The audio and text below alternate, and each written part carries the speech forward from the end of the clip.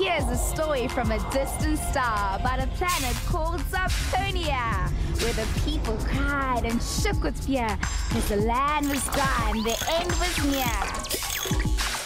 On an urgent mission to put it right, brave young Ziku, day and night, searched through space till in view came a spinning world of green and blue. Welcome to Ziku's Earth Adventure! And this is where it all begins in a world of science and earthling friends.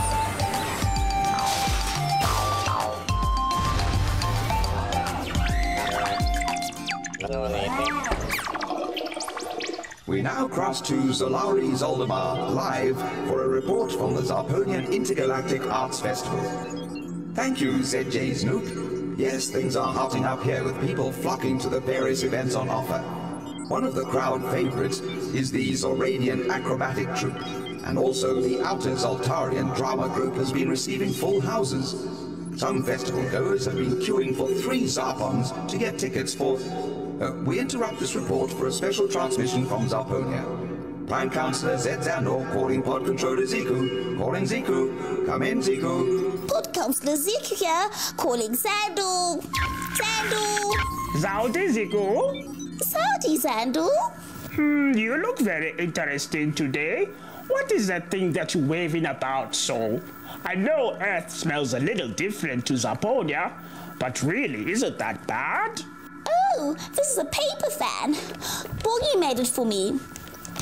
It's not used to wave away bad smells. Earthlings use it to help them cool down. We were playing in the sandpit at the park, and it was very hot, so Bongi made each of us a fan. You wave it like this, and then you feel cool. Bongi showed me how to make one, so I'm going to send you one for those long, hot council meetings. Great galloping galaxy. Thank you, Ziku. How very clever. And perhaps this fan can come in handy with this mission. After your great success with your mission on how plants and animals adapt in wet places, we have a very important new mission for you today. Zap it to me, Zandor. A report has just come in from the valley regions of Zarponia. The triple suns in the 5th galaxy of Zarponia are having devastating effects on all living things there. It hasn't rained since the last triple eclipse, and everything is dying out. We were hoping that you might be able to find out if there were plants and animals that have managed to live in very dry places on planet Earth. Find out how they have managed to adapt to these dry places. This is very urgent, Ziku. Please find out. Certainly, Zandor. I'll get onto it right away. Good luck. Over and out. Over and out, Zillion. We must hurry up with today's mission. Zandor looked worried. Are there any places on Earth that look like the area Zandor was telling us about on Zarponia? There are many dry parts in South Africa. Quite often, the little bit of rain that does fall does not fall in a regular way. Oh, nothing can live there. Well, in that case, you are going to get a nice surprise. Take a look at this. Zowie! Hang on. I think you've got the wrong place. Those are the most beautiful flowers I've ever seen. They can't grow in the desert like that. Hot, dry places do not always look the same all year round. Some of the plants that grow there can respond very quickly to the rain when it does rain. Their seeds can grow into flowering plants in just a few weeks. That is what you are seeing here. These plants have shallow roots that help them to absorb the water very quickly after the rain, before the sun dries it up. Here, take a look at what these places are like before the rain. So these places that look dead become beautiful gardens of flowers. But what about times when there's no rain? Is there anything growing there then? You bet your last Zarponian silver coins there are. But I can't see any living thing there. Take a careful look, Ziku. There are very tiny plants growing here called lithops. They look very much like small stones. These are a kind of succulent. Succulents are plants that are adapted to live in dry places. They can store water inside them. Zowie! It looks like we'll be able to get some help from Earth again. Zillion, Zoob, can you please get some examples of hot and dry habitats and of animals and plants that live there? I'm off to see Betty the botanist and see if she can help me find out more about, succulents, did you say? Succulents, Ziku. Zoom and I will do our duty for Zarponia. See you soon. Dry habitat, Zoom. We're not sending you underwater, not this time. Come on, Zoom. You're made to hold up in water and heat. Don't be such a baby. Zippity zoop zoop. Hi, Betty. Hello, Ziku. Welcome back to our wonderful gardens. Why don't you take a seat? So, what can I show you today? I really enjoyed helping you learn more about the wetlands exhibition the other day. Thanks. All the information you gave me was amazing, and it really helped it really helped me a lot with my school project. I need to find out about plants that live in hot, dry places. The sucky ones. Are they succulents? Well, succulents have leaves and stems, and they absorb lots of water. They expand and become big and fat. You know, sometimes they can live for years without rain. Well, why don't you come along and I'm going to show you some of them. Come, Ziku. Zippy! There we go. Right, Ziku, come let me show you some more wonderful plants we have here. You see? Take a look at this one. This is an aloe. Ouch! What happened? This plant bit me. Oh no, plants don't bite. Those are thorns, not teeth. There's not generally a lot of food in dry places, so plants have to protect themselves from animals trying to eat them. And that's why they have spiny needles and thorns.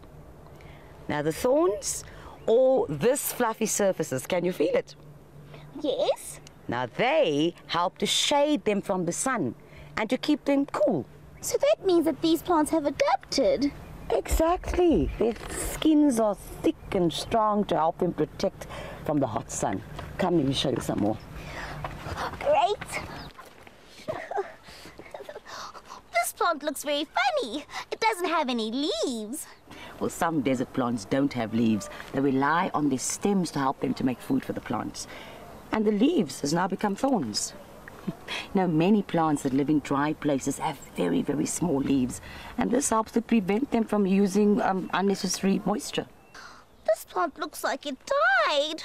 Well, you know, some plants that live in extreme conditions, they become dormant. What it means is they stop growing for a while. And when that happens, they start losing their leaves, and upper ground, they look like they're dead, but underground, they are still alive, just waiting to grow again. Zoe, I've learned a lot about some of these plants that live in dry places. It's amazing how clever plants are. Ouch! Yes, and isn't it interesting the way that they protect themselves? I guess. This plant doesn't know that I'm not an animal who wants to eat it for lunch.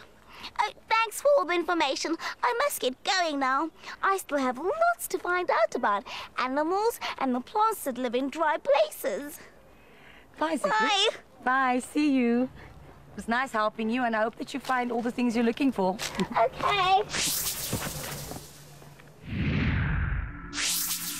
Welcome back, Pod Controller Ziku. Find out anything interesting? Zowdy, Zillion. I found out lots of information about hot and dry places.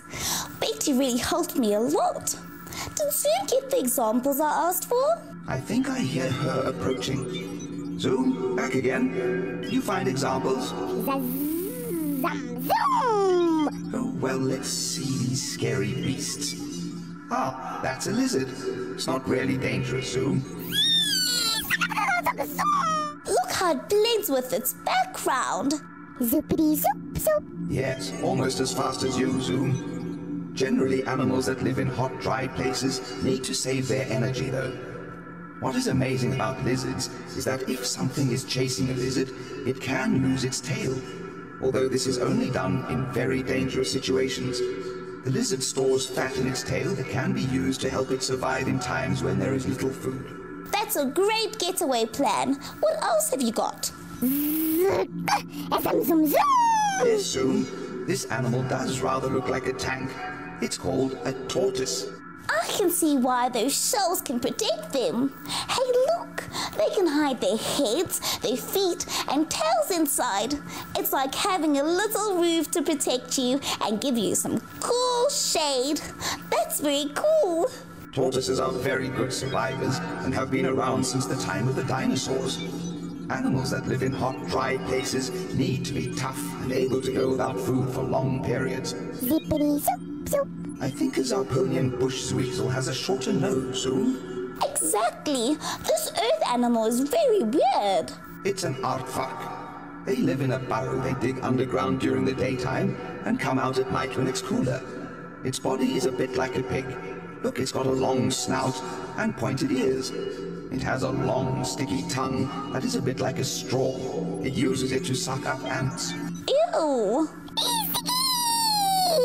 Oh, I know that the aardvark doesn't really chew its food much. It relies on its grinding stomach to digest its insect diet. Zowie! I have lots of information for Xandor that will help Zarponia. Xandor calling Ziku. Come in, Ziku. Zowdy, Ziku. Zowdy, Xandor. How did your mission go? Very good, sir. Your paper fan is on its way. Well done, Ziku. Now let's concentrate on today's mission. Zapotomizillion. We have found out that plants are adapted to live in very hot places in many ways. Some can respond very quickly to rain and produce flowers and seeds in just a few weeks. Many store water in their leaves and stems and are called succulents. Some have very small leaves, others don't have leaves at all. This stops them from losing water. Some have spikes and thorns to stop animals from eating them. Spikes and thorns can also help to keep the sun off plants. Ah, interesting. The animals that live in hot, dry places are also very cool. They have special characteristics to help them to be able to live in hot, dry places. They make sure they don't waste energy. Look how the little lizard lies really still. They have also adapted to protect themselves, like the tortoise's hard shell and the lizard losing its little tail. They move about in cooler parts of the day or at night. They find shelter and live in cool places or under the ground or between rocks. Well, this mission has been very successful. Congratulations, Ziku. Thank you, Counselor. Over and out. Over and out, Counselor Xandor. Prepare to send information. Data drives engaged. Uploading files. Matrix ZZZZZZ. Completing transmission. Upload successful. Over and out. Zowie! Mission accomplished. Sehr soon, Zillion. Zigazoo. Good night, good Earth. Good luck, brave Zarponia.